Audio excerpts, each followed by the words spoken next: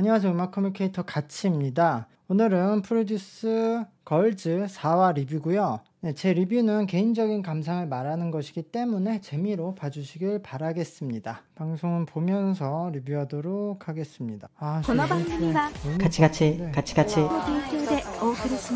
네, 뉴진스 하이프의 대결이에요. 하이프의 한국어 버전으로 한다고 해서 이 한국어 발음이 어렵다는 친구들이 있는데 이 친구들은 영어 발음도 문제던데?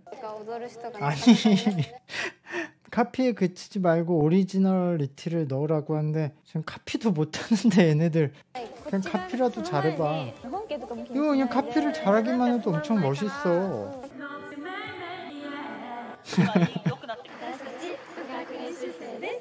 근데 노기자카 같은 걸 왜 하는 거야? 아 이거 춤 어려운데 제가 춘가?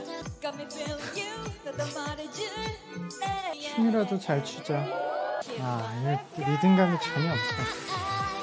야 이 춤은 근데 한 명도 제대로 못 추네. 장난하나? 와 얘네들은 춤을 아예 못 추네.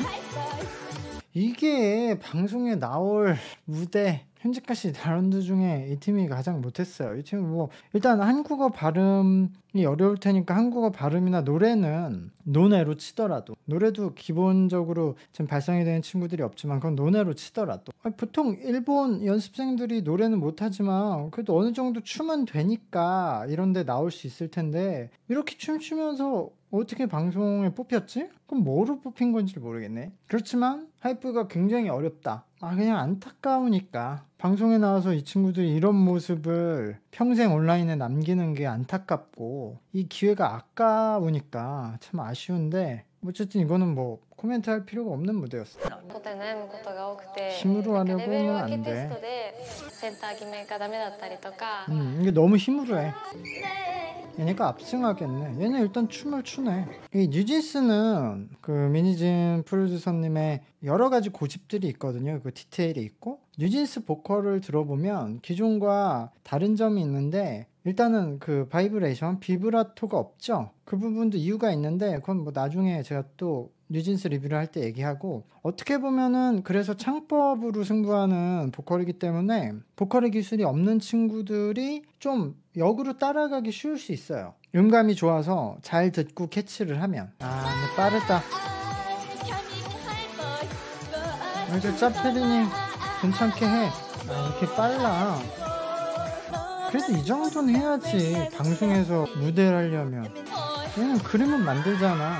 각자가 너무 틀리는 게 안타깝지만 그 짜페린이 노래랑 춤을 잘하는 건 아닌데 그래도 여기에서 무대에서는 제일 잘한 편이었어요. 퍼포먼스가. 그리고 유키도 큰 파트는 하지 않았지만 충분히 본인이 가진 장점을 잘 보여줬거든요. 약간 돋보였던 것 같아요. 그리고 아까 계속 빨랐던 친구, 저 친구가 지금 이 곡의 바이브는 잘 표현을 했거든요. 근데 제일 빨라. 다들 박자가 엇나갔지만 혼자. 근데 그래도 저 친구도 괜찮은 것 같고 어쨌든 전반적으로 이 무대의 친구들은 창피하지 않게 했어요. 그러니까 이전 팀하고 너무 많이 차이가 나는 것 같아요. 이 대결은. 그리고 그 누구죠? 카메, 귀여운 거북이. 그 친구도 춤은 괜찮게 추네요. 그래서 그럭저럭 좋았는데 여기도 그래서 저렇게 돋보였던 친구들이 순위를 좀 소폭 상승할 수 있을 것 같은데 여기서 막 데뷔조에 갈 만큼 좋다 이런 모습은 없었어요. 이 친구들이. 유키가 가장 많이 상승하지 않을까 싶네요.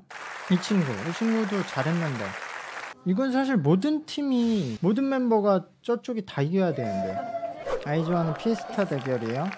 이 곡은 춤도 이제 구성이 계속 바뀌어서 어렵지만 노래하기가 좀 어렵죠. 더 웃어대쇼. 다 음이 안 맞는데? 근데 아니 기본적으로 아이돌도 가수고 댄서라기보단 왜 노래를 이 정도로 하는데 다들 지원을 어떻게 잘 하네. 와 이거는 아예 음이 하나도 안 맞는데? 헐. 맞을까? 그래 리로라는 친구가 상대적으로 선연해. 얘가 제일 심각해. 리루는 잘하면 돋보일 수 있겠는데? 이거 일단 음을 외워야 돼요 얘네들. 와 이거 뉴진스 조보다 못하는 거 아니겠지 설마. 아 다행히 춤은 추네. 그래 일단 분위기로 가자. 음 잡았어. 그래 앞에서 음을 잡으니까 음이 맞네. 약간 떨어졌지만. 오예. 그래 리루가 이 친구가 제일 문제야. 얘가 고생한다. 알도 리루가 있어서 참 다행이야.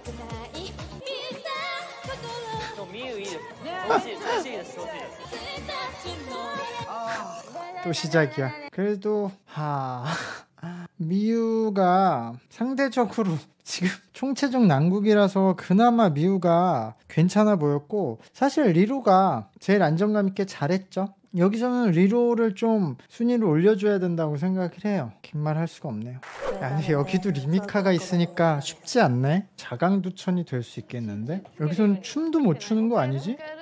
여기가 춤이 더 안 될 분위기인데? 아 데모 이마와 와가마마 스룬자 나이요. 아니 자기가 HKT로 활동하면 HKT 그러니까 48 그룹은 극장 공연을 해야 돼서 곡을 엄청나게 많은 곡의 안무를 외워야 되고, 그게 위치에 따라 또 안무가 좀 달라요 얘네들은. 그래서 그 포지션마다 안무를 되게 많이 외워야 돼서 안무를 굉장히 빠르게 많이 외워야 되는 환경이거든요. 그러면 본인이 48 그룹이 춤을 잘 추는 그룹은 아니지만 그나마 본인이 경험자로서 내세울 수 있는 거는 그럼 안무를 빨리 외워서 애들을 빨리 가르쳐주는 그런 뭔가 장점이라도 내세워야지. 방송인데 지금 카메라 촬영하고 있는데 거기서 자기 힘들다고 저러면 너무 아깝잖아 이 시간이. 그래도 아이돌이야. 얘네들이 노래는 더 잘하네. 춤은 더 못 추는데 얘네들도 좀 빠르네. 안무가 너무 각이 없이 부드럽게 지나가. 쟤를 왜 센터로 한 거야? 얘가 좋네. 흥분하니까 빨라지잖아. 여기도 어느 의미에선 후크자츠나 복잡한 무대였어요. 근데 이전 팀이 춤은 더 좋았고 이번 팀이 노래는 더 잘했는데 진짜 자강두천이긴 한데 여기. 그래도 이 팀이 조금 더 낫지 않나? 저 지금 왼쪽에 빨간 미니스커트 입은 친구가 저는 가장 잘했다고 봐요. 춤은 약간 부족하지만 노래에서 포인트를 잘 잡았고, 리미카는 뭐 노래랑 춤은 뭐 안 되지만 그래도 무대에서는 역시 아이돌 경험이 많아서 표현력으로 좀 잘 지나갔고, 그리고 저 오른쪽에 빨간 옷 입은 친구, 주요 파트를 맡았던 친구가 그래도 차분하게 잘했어요. 그 정도? 저는 이 팀이 조금 더 잘했다고 생각을 합니다. 트와이스 치어럽이네요. 이 팀들은 순위가 좀 높지 않나? 그래도 얘는 꽤 잘할 것 같은데? 또 울진 않겠지? 난 웃기다. 이 상황이 힘들다는 건 제가 누구보다 잘 아는데 엄청 많이 우네요. 사쿠라가 잘하네. 이 사쿠라가 압살하는데? 정신을 못 차리네 보컬은. 그래도 이 노래는 그냥 귀여움으로 승부하면 되니까 어느 정도는 될 거라고 생각했어요. 근데 사쿠라는 지금 그냥 뭔가 발성이 아니라 젊으니까 성대의 힘으로 그냥 소리를 지르긴 하는데, 그 노래보다도 저는 저 친구의 댄스 그리고 퍼포먼스 포인트 디테일 살리는 게 굉장히 좋아서 사쿠라는 이대로 데뷔에 도전할 만한 멤버로 올라갈 것 같아요. 그리고 제가 이번에 좀 주목하려고 했던 카렌도 그 다음으로 잘하긴 했는데, 카렌이 너무 지금 창법을 만드는데 힘이 엄청 많이 들어가거든요. 그래서 발성이 안 만들어졌는데 힘으로써 그냥 스킬을 연습해서 창법만 연습해서 노래를 부를 때 좀 버릇이 많아요. 근데 그래도 저기까지 간 것 자체가 노래 연습을 굉장히 카피를 많이 했을 거예요 저 친구는. 근데 그것만으로도 다른 친구들보단 잘하는 상태고, 뭐 그 외에는 무난했어. 여기 힘들어 보이는데. 난데 일단 우는 거지 뭐. 안 우면 이상한 거야. 얘도 귀엽게 생겼네. 얘 말하는 톤이 나쁘지 않은데? 안 우? 저 톤이면 노래를 잘할 수 있는데. 얘는 왜 숲에서 춤을 춰? 엄청 에너지로 합창하듯이 가면 이길 수 있을 텐데. 아 근데 치얼업이 너무 정적이야. 애들이 그냥 억지로 하는 것 같아. 와 이것도 근데 사실 좀 경쟁이 된 게 이 멤버들 중에서 뭐 어쨌든 노래나 춤이 전 멤버들보다 잘한 멤버들도 있었어요. 근데 그냥 이 6명의 팀워크가 이전 팀이 더 좋았거든요. 그래서 저는 이전 팀이 더 잘했다고 생각하고 여기서는 안온의 순위를 좀 상승시켜 줘야 될 것 같은데요. 이 친구 내가 아까 그냥 인터뷰할 때 목소리 듣고 노래 괜찮게 하겠는데 했는데 실제로 노래도 나쁘지 않네요. 춤은 근데 약간 더 필요하지만 설마 진다고? 사쿠라가 크게 이기겠지. 내가 딱 말한 대로 됐네. 내가 진짜 말한 대로 여기가 멤버들은 실력은 더 좋긴 한데 저쪽 팀이 이길 것 같다고 했는데 결과도 거의 그대로네요. 퍼퓸이네요. 센터가 이특이네. 여기도 멤버들 큰일 났네. 여기 란이 있네. 모모나도 있고. 여기 절대 못 이겨. 연습으로 어떻게 할 게 아니야. 얘도 좀 추 닮은 애들이 왜 이렇게 많아? 여기서 이특이 춤을 가르치네. 이특이 나이가 많구나. 실제로도 이특님 나보다도 나이 많은데. 이거 어떡해. 양민학사라고 있네. 무조건 질 걸 아니까 뭐 의욕은 없겠지만 이기고 지는 문제가 아니라 방송을 하고 있는 거잖아요. 너희들 영상이 지구 소멸될 때까지 박제되는 거예요. 그러니까 상대방한테 이기고 지고 그것도 중요하지만 그건 어쩔 수 없고 일단은 창피하지 않은 동영상을 남겨야 돼요. 그거를 이제 원동력으로 삼아야죠. 이런 상황에서. 딸기는 왜 하고 있어? 이런 건 왜 찍었어? 괜찮게 하는데 진짜? 이거 계속 댄스만 연습을 했더니 알고 보니 보컬이 문제 아니야? 이런 반전이 있어? 진짜 댄스는 좋아졌어. 방심을 할 수가 없네. 이번 무대에서 이 친구가 제일 잘했어요. 그리고 나서 이특. 근데 진짜 반전이었어. 춤을 그렇게 못 춰서 춤 때문에 망하겠구나 했는데 춤은 괜찮았는데 생각지도 못한 보컬이 난 머리숱이 너무 없는데? 근데 얘네들이 퍼퓸은 춤도 보여줄 수 있는 한계가 있고 보컬을 보여줄 수 있는 게 별로 없기 때문에 저 에비아라가 있는 팀에 이길 수가 없어요. 이 선곡 때문에.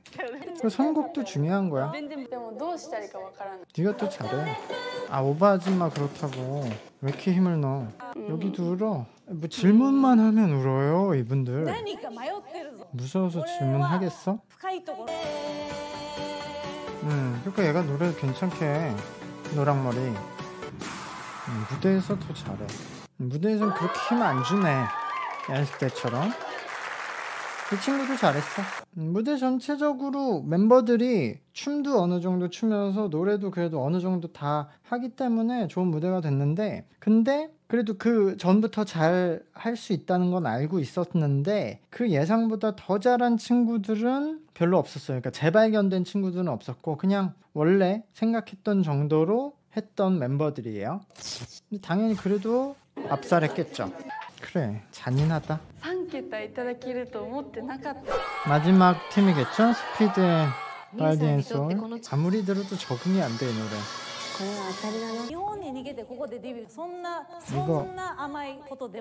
이게 아마 뭐 예고편으로 나가서 일본에서 뭐 크게 논란이 있었나 봐요. 근데 사실 이것과 리노상과 거의 비슷한 얘기를 제가 저번 주 순위 분석 영상에서 이미 말을 했는데 이거에 대해서는 제가 또 따로 영상으로 이야기를 할게요. 좀 긴 얘기가 있어서. 근데 진짜로 이거는 제가 예전부터 얘기했지만 제가 이 리노상은 예전에 한국에서 SM에서 일을 하셨었는데 제가 가장 좋아하는 댄스 트레이너 분 중에 한 분이고 정말 저 트레이닝 방법이 굉장히 잘 가르친다고 생각해요. 뭐 여기가 제일 잘하겠죠. 왜 여기 와서 텐션이 이렇게 떨어져.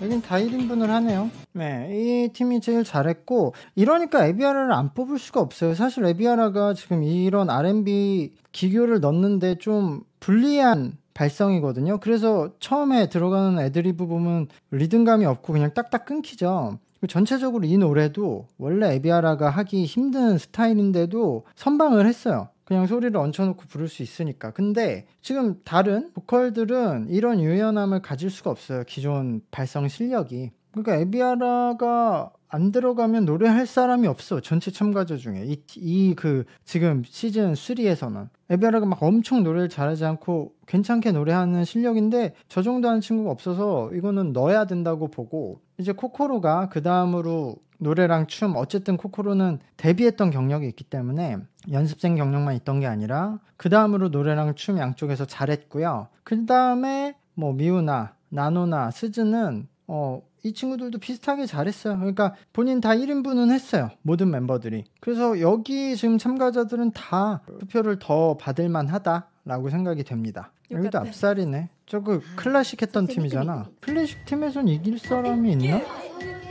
여기 에비아라가 앞살하겠지. 100 넘겠지.